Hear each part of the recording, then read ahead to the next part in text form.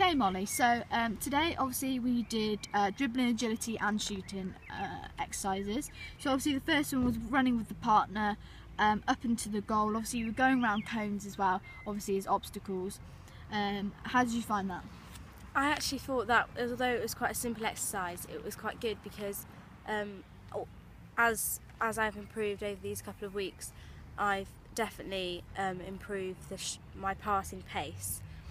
But as I was doing this exercise, in like a game situation, sometimes the pass only needs to be little and not much power on it in order for your teammate to collect the ball.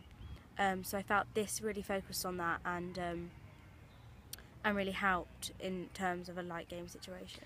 Okay, so for the next drill, obviously was running with the ball up into the cones. Obviously you were going to the right, round cones, obviously using no reverse stick. How did you find that? And then obviously you were shooting on goal, so it was playing it all into dribbling and shooting. So how did you find that?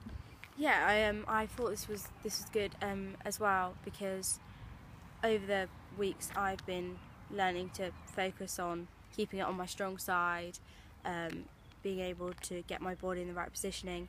So this really sort of was a tester of that, and I felt it was really good in terms of my improvement from a couple of weeks ago. I wouldn't have been able to do it at the speed I did it and keep the ball under control I did, and especially also as well as that, the shot on goal at the end I felt was more accurate than it would have been before, and a lot more power on it than